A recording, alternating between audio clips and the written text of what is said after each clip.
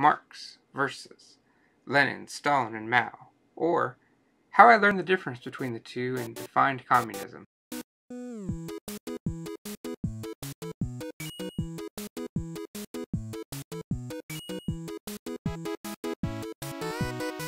Greetings all, it is I, the Theosaurus Rex, your friendly neighborhood political scientist. I recently got tagged in a post on Twitter that included friend of the show Jeff Dornick from the Gatekeepers podcast. The discussion centered around the idea of communism and Christianity. A lot of people in the discussion were referring to different things with regards to communism, so I thought it would be helpful to differentiate the two. There is a huge difference between the communism of Marx and that of Lenin, Stalin, and Mao. There's also a difference between the governmental structures versus economic structures. I did a video on that with regards to Bernie Sanders and his democratic socialism, which I'll link down in the description. However, here's a crash course on those two theories. But first, a little background. For my bachelor's, I got my degree in political science. I specialized in the formation of the Soviet Union through Khrushchev. Communism was, and still is, extremely fascinating to me, and I felt even back in the early 2000s that communism and socialism would be a much greater threat than any other political system. So I thought I would focus on what it looked like in practice and how it began. Communism, as we understand it, was written in the book by Karl Marx and Friedrich Engels called The Communist Manifesto. And I'll be referring to it simply as the author being Marx for simplicity's sake.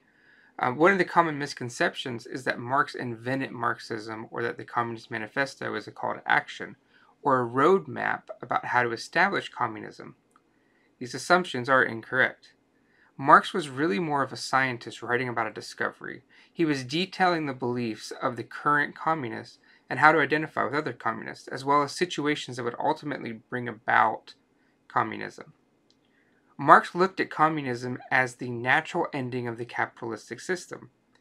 Marx was outlining how if the capitalistic system is left alone, the abuses of the bourgeoisie would lead to their end, as the proletariat would realize what happened, and as in the past, where Marx clearly outlined how it happened previously, would rise up and shed their chains. In the section called Bourgeoisie and the Proletarians, Marx writes, quote, "The weapons which the bourgeoisie felled feudalism to the ground are now being turned against the bourgeoisie itself. But not only has the bourgeoisie formed the weapons that bring death to itself, it has also called into existence the men who are to wield those weapons, the modern working class, the proletarians." End quote. It's important to note he isn't saying what they should do so much as he's saying what is happening and the situation that's made. This is extremely important. He does lay out the situation needed for the bourgeoisie to be felled, however he doesn't call for said felling. Marx didn't think that it would actually happen in his generation, and his brand of communism was a social communism and an economic communism with no sort of authority. Much like an anarcho-communist, Marxism is a view of communism without the need of government because we would have gone through the struggle and united past individualism. Marx listed some things that would need to be done in his roadmap to communism to help the bourgeoisie fall quicker. Some of these being, quote, a heavy progressive or graduated income tax, centralization of the means of communication and transport in the hands of the state, and free education for all children in public schools. Marx also saw how Christianity could be used to advance the ideals of communism. From Marx again, quote, "Nothing is easier than to give Christian asceticism a socialist tinge. Has not Christianity declaimed against private property, against marriage, against the state? Has it not preached in the place of these charity and poverty, celibacy and the mortification of the flesh, a monistic life and mother church? Christian socialism is but the holy water with which the priest consecrates the heart-burnings of the aristocrat." It's interesting Marx saw the use of religion in advancing the communist society, even though religion would be done away with in the communist society, quoting again from the Communist Manifesto. But communism abolishes eternal truth. It abolishes all religion and all morality. Instead of constituting them on a new basis, it therefore acts in contradiction to all past historical experience. End quote. And this is because all past really boils down to one thing, quoting again, the exploitation of one part of society by the other, end quote. So that's Marxism.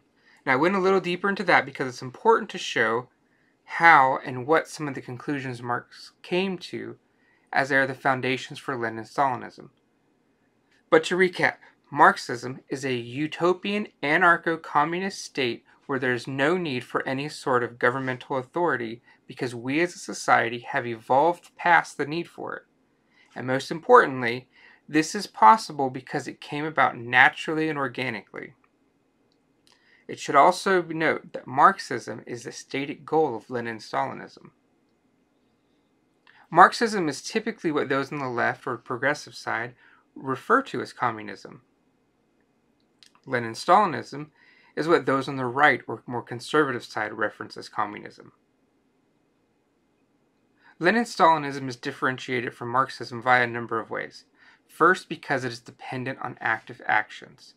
It is designed to be a means to the end, as opposed to the end or the ideal. Lenin had experienced disappointment at the writings of Marx not coming true. The proletariats had not rallied together, and many of the changes made because of the cries of the proletariats were listened to by the bourgeoisie, and therefore capitalism had actually strengthened. This to Lenin could be explained in two ways. First, since the proletariat were the working class, they spent their time working. They didn't have the time to be spreading the good news of Marxism, nor was there the proper time to be able to train people.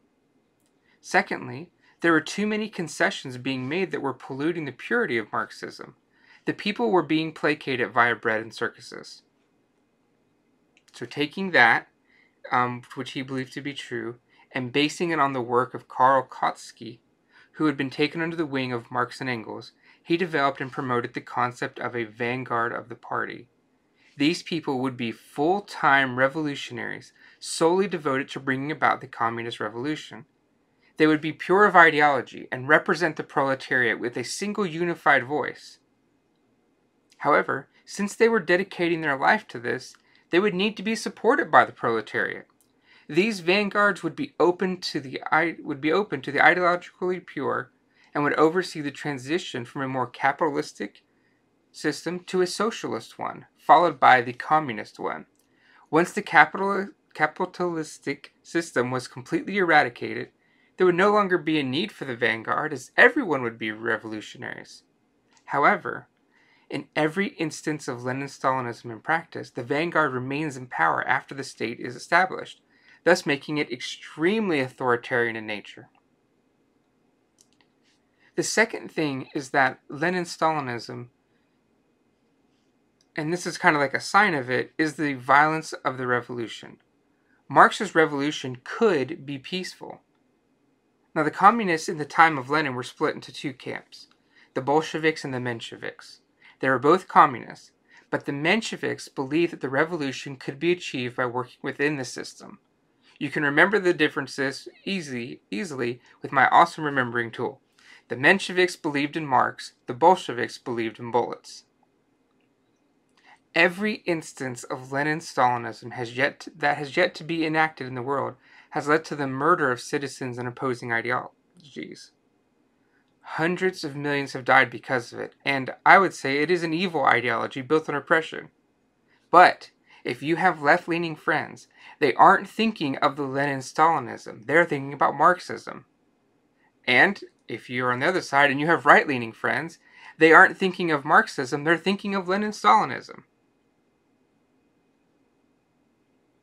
Well, that's it. So, thanks for taking the time, and I'd love to chat with you about this. Were you ever aware of the differences? Or had you just heard the terms being used interchangeably? Now, I've cross-posted this, so if you're watching this in the YouTube video, you can also hear it on my podcast with the link in the description. Anchor.fm is awesome. And if you're on my podcast, you gotta follow me on YouTube. I've added some visual aspects to it, mainly just the quotes, but I won't tell anybody about that. Anyway, thanks for watching / listening, and follow me on Twitter at Saint Theosaurus Rex. Let's have a conversation about life, love, politics, spirituality, religion, whatever. I'm open to it. But I would like to hear what your thoughts are on this, and there's a good chance I'll probably do a second part to it at some point, getting into a couple of the different details. I love being able to like share some of these like nuanced differences and helping people to be able to kind of understand, especially where like other people are coming from. Because I think one of the problems that we run into a lot, and if you've heard me on ADD Masterminds, or even the Wax Museum, is that I think we too often assume the worst of people. And so when we have friends like who are going there and they're thinking about communism, and depending on which side you go on, you're thinking of something different. And so you've got people who over here believe in, like, let's say, we'll say Marxism, who here have their friends talking about how evil it is, and they're over here and their friends are talking about Lenin Stalinism, which is an evil ideology, right? Versus Marxism, which, while I don't necessarily agree with, isn't the same as Lenin Stalinism. Marxism, you can't really bring it about, and it's a natural process that happens organically. And that's totally different, and it doesn't have to be violent. And I think that we think the other person is just thinking, is going for the worst part of it. Anyway, I might talk about how, because I think there's some really important things, and I might do this on a different podcast or whatever, where I talk about, how you look at what Marx was saying about Christianity being used to advance the ideals of communism, and that's huge. And then you look at some of the things that he mentioned in his thing for like a roadmap of what they would need to happen in like the Western world or a more capitalistic society. And those 3 out of those 10 things are like clear stuff that's being pushed by people today. So I think it'd be interesting to kind of look at that and explore more. Anyway, Twitter at Saint Theosaurus Rex, STTheosaurus Rex, REX. And let's chat. Cheers.